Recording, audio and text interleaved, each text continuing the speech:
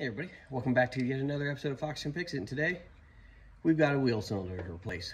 Let's get to it.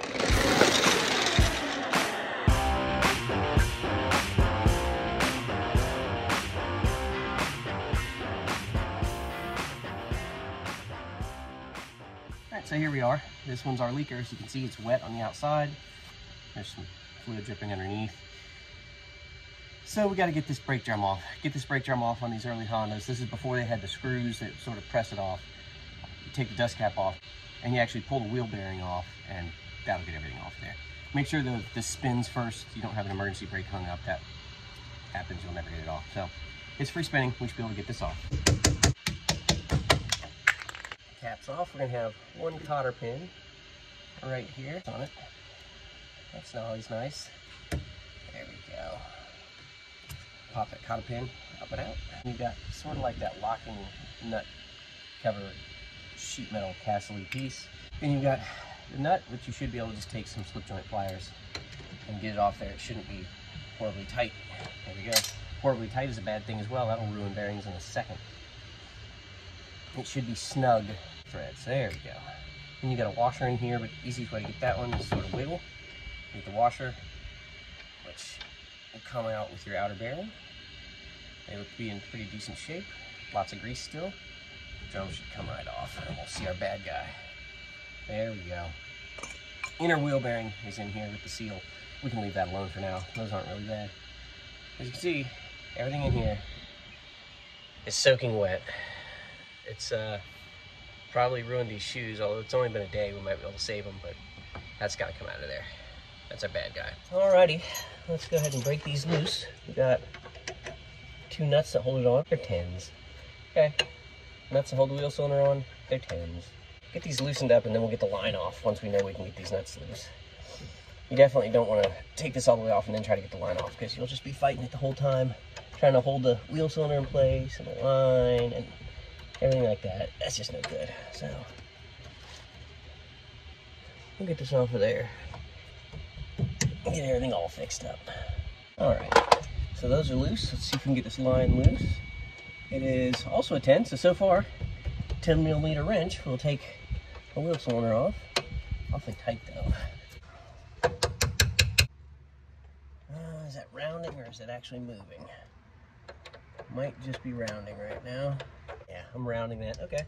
Well, we're going to be going to vice grips earlier than I thought. It's okay. It's never too early for vice grips.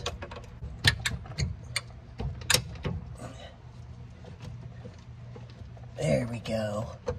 Make sure it's not twisting the line. That's completely separate from the fitting. Now we're going to go back to our 10 and not damage this anymore. Now, I don't want to lose any more fluid than I have to, so I'm just going to go ahead and put a snug vacuum fitting on the end of this hose. There we go. Just like that. No more fluid dripping.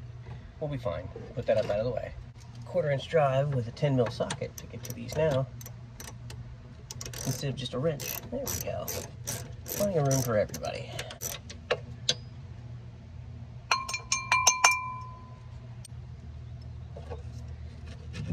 Yep, we're definitely loose.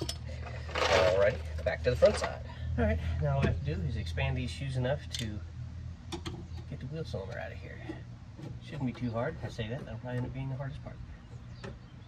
Nope, there's one.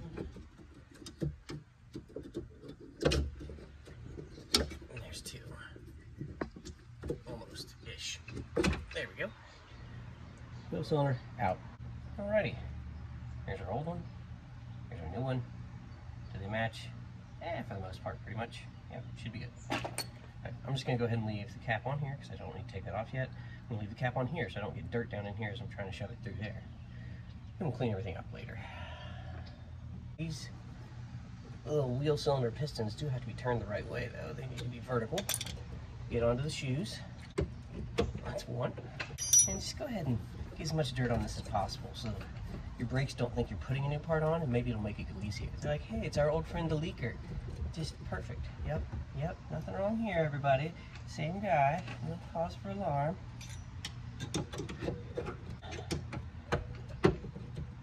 There we go. See? Made it much easier. Just dirty that up so everything else thinks that that's the old one. Alrighty. Put the nuts back on here. The back side. Again, 10 millimeter. I'll just leave you out front. You don't need to see me play with my nuts. Alright, those are back on. Ta-da!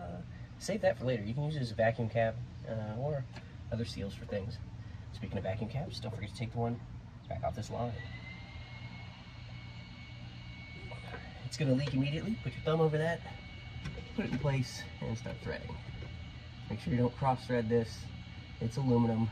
It'll cross thread in a heartbeat, and you'll be really mad. Alrighty, that's tight. Now we just got to brake clean the crap out of this and put it back together. This is the part where all these other parts are suddenly going to recognize that guy's new and they may complain a bit. It's okay. It's there. It's not going anywhere. There's nothing they can do to stop you now. Surprise!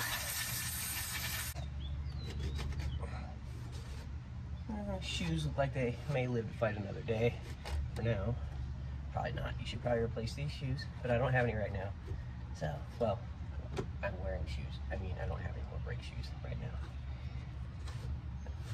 But honestly, it just happened last night, and I drove about 5 miles like that with it leaking, so it might not be too soaked.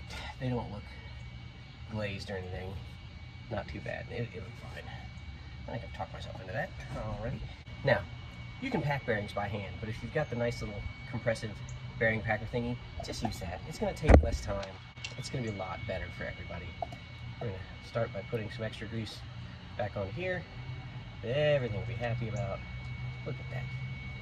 Nice. I don't even know if this is the right kind of grease. It looks like it's medium to high temperature. I don't know. It's tan. What does tan mean? I don't know. You know what? We got to spray out this drum too.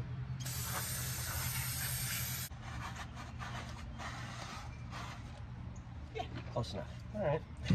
Slip that back on there. Perfect. There we go. Fresh grease all the way through. Boom. Done. Well, you know what? We'll even add some to the inside here. That's fine. Okay. Great. Next, washer goes back on. Boom. Just like that. And nut goes on. When you get the hand snug, we're going to go back to here. And we're going to go to snug plus a quarter on this.